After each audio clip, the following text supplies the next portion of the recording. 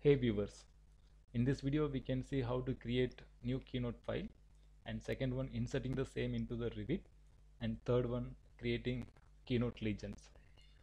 Now we are going to the first one. Go to C drive. In this users, go to all users, Autodesk, Revit 2015, libraries, Imperial, and we can find the default Revit Keynote file. Open this and save as.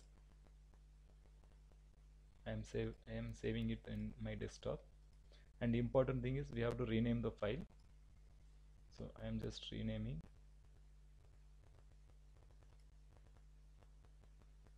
Save it. Now this is our file. I am going to show you a sample only, so rest of the things I am going to delete now. For deleting it, I am just using first selecting this one and come down and shift and click the mouse here.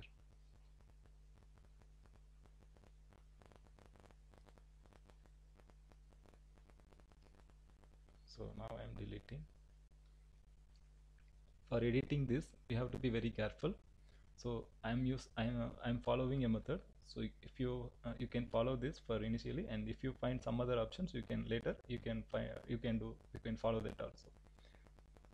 For now, this is 00 and demo nodes, and here 100 floor plan nodes, 101 concrete wall. So I'm going to delete the existing text.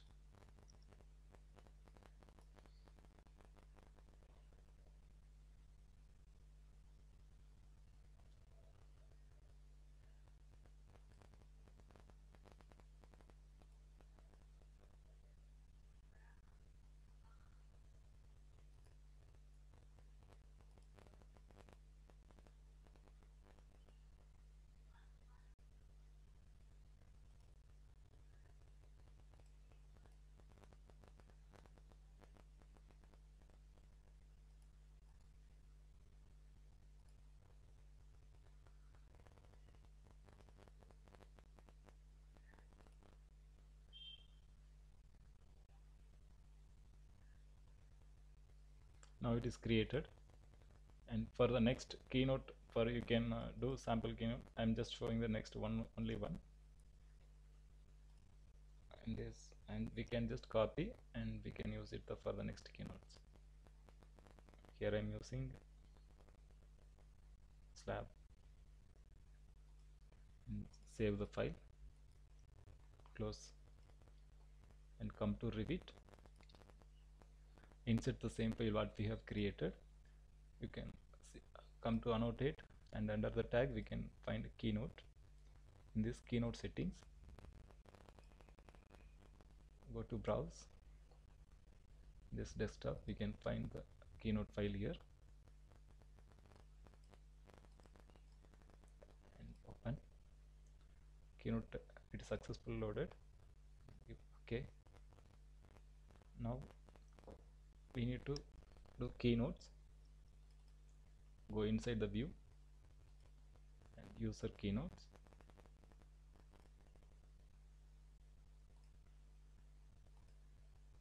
Now select concrete wall.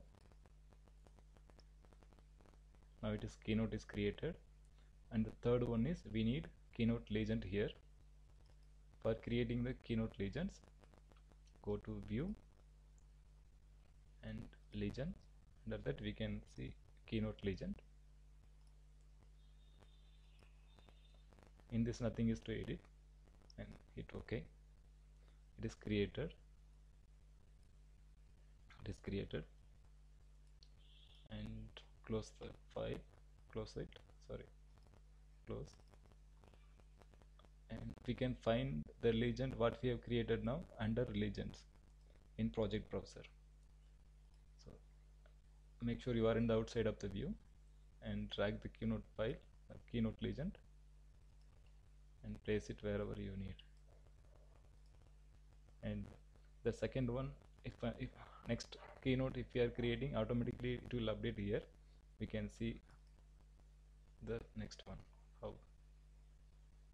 Go to 108, user Keynote 102,